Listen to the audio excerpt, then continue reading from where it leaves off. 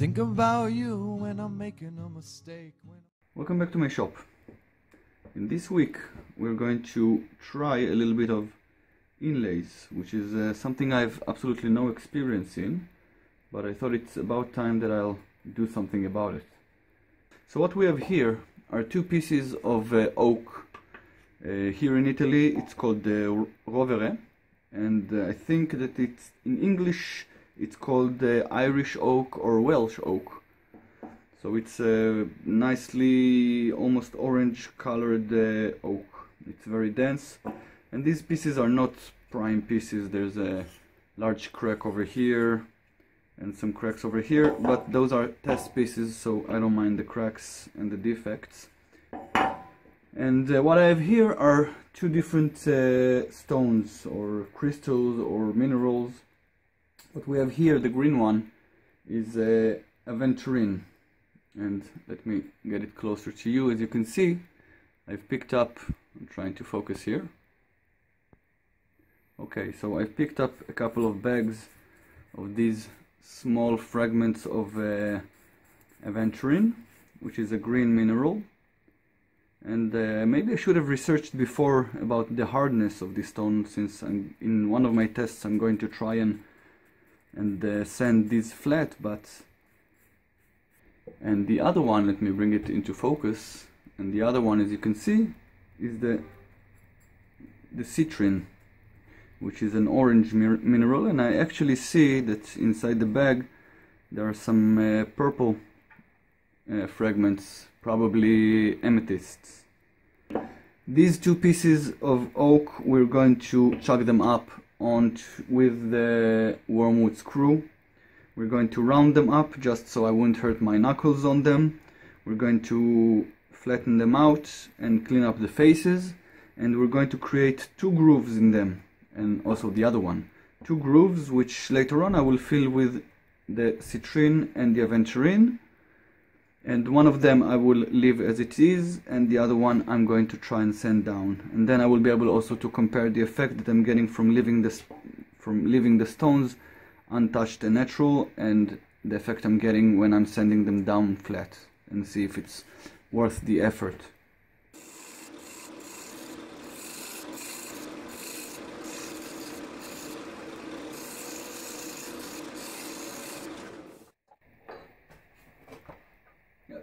That should do it. Couple of grooves, not too deep, about 2 or 3 millimeters deep. Maybe I can make them a little bit deeper. Those are. It's not a powder I'm trying to inlay here, so I'll make it a little bit deeper.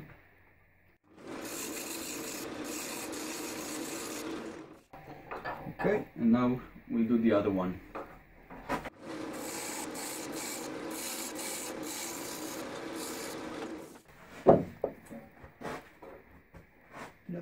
That should do it.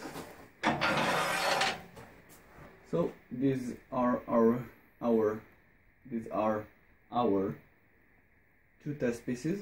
One of them we're going to inlay the citrine on the inside, the other the citrine on the outside, the aventurine on the outside and the aventurine on the inside.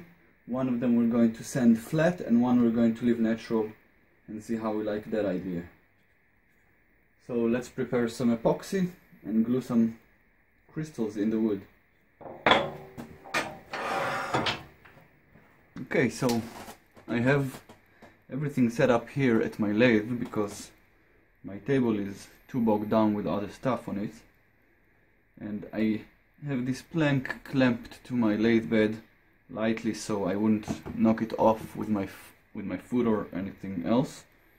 I've got the citrine here, the aventurine here, I've got the epoxy glue, the resin and the hardener, or the resin and the hardener, a couple of popsicle sticks, a container, plastic container to mix the glue in, and of course my test pieces, which we go to in a minute. First I'm going to do a dry test and just pour the stones in just to see how they sit inside. and to get a feel for the quantity that I will need to fill these rings up. Now that looks about right, and it looks quite nice, if I might say so, from looking at the screen. That is the dry test for the aventurine. Let's put it all back. Okay, and let's do a small dry test with the citrine. So that's the citrine, and it also looks nice, although it might look nicer on a darker wood. Let's put it back. And I think I'll start with the glue run using the aventurine on the inside. So I don't know exactly the quantities that I will need, so this will be a trial and error thing. So I don't know why I turned white like this, it never did that before, but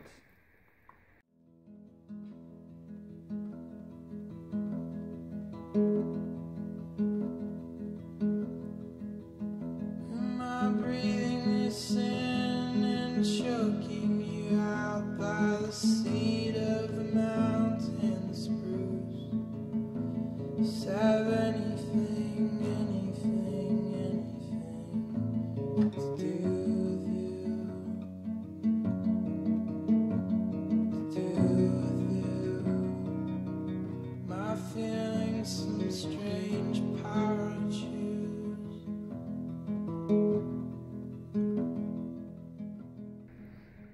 so it's been a little bit more than a couple of hours, more like a couple of days since I've glued this up. So obviously now it is completely cured. Let me focus here.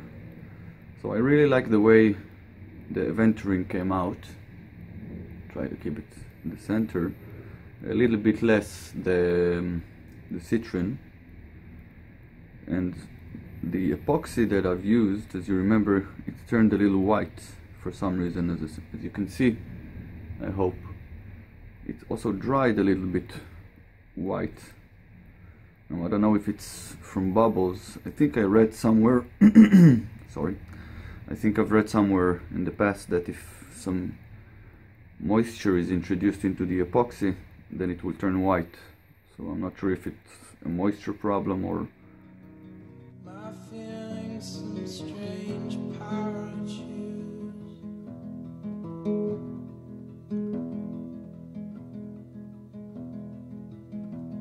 Fly on like a river, hot-headed and morbid shiver.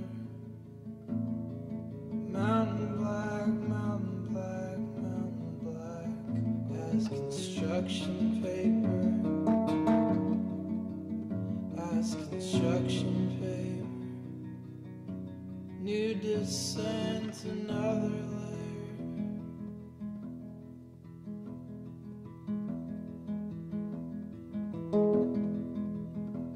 Miles down, bumps of devil's tongue. Good Lord, good Lord, good Lord. Look at my brother run. Look at my brother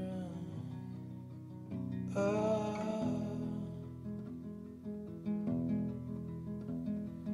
First time I felt the wind in me. With fiercest thunder and revelry.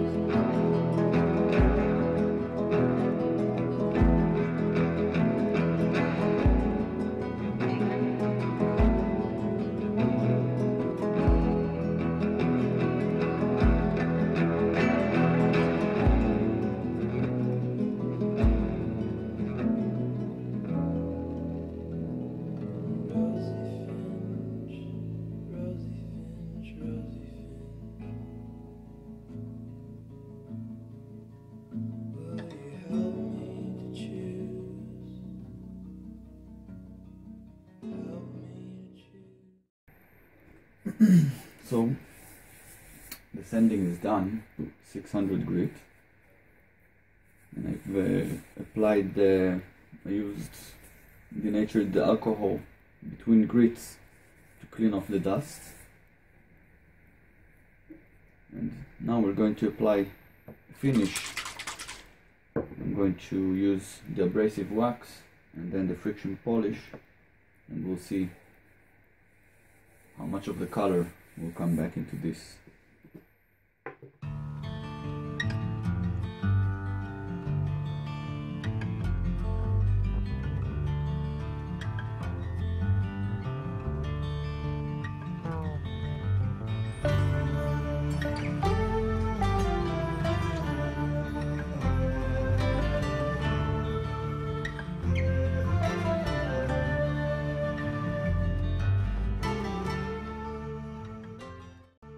See, the stones are sanded flat, and I've applied the finish to the wood and the stone, and we will take a closer look at this later on. Now we will try the other one, and instead of sanding the stones flat, we're going to leave those stones proud, only we're going to try and clean up a little bit the wood and see how that works. And what I mean is, I'm going to try using my parting tool, maybe a scraper, to go in and clean the wood everywhere which is not my stone circle. And I want to see if I'll be able to straighten it out, or would it cause all the small stones to just fly off completely.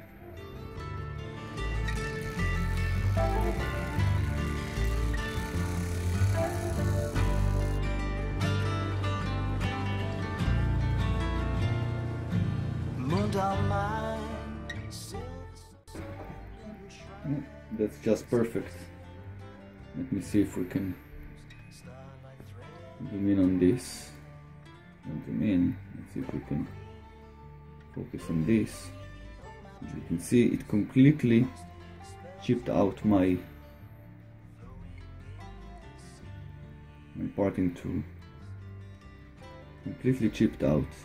I think the epoxy and the stones are a little bit too much for this steel. And this is the result of our experiment.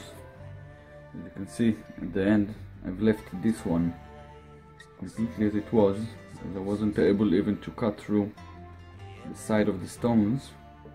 We still have this one, this test. Let me focus. Which I think came out really nice.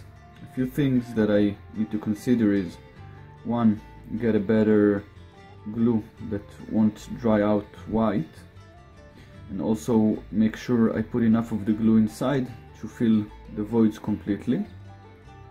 I might even consider using epoxy with a little bit of dye in it, and it will probably be the thing that I will try the next. This is when I'm talking about the aventurine. When I'm talking about the citrine, obviously a thicker layer would be much preferable. And the same issue as here, make sure that I fill in all the voids, either with stones or with glue. So I'm very encouraged by this test, and I think I'm going to have to try and go for incorporating some stone inlays in my next project. Whatever project that would be. Thank you very much for joining me in this week's video, and I hope to see you back in my shop really soon.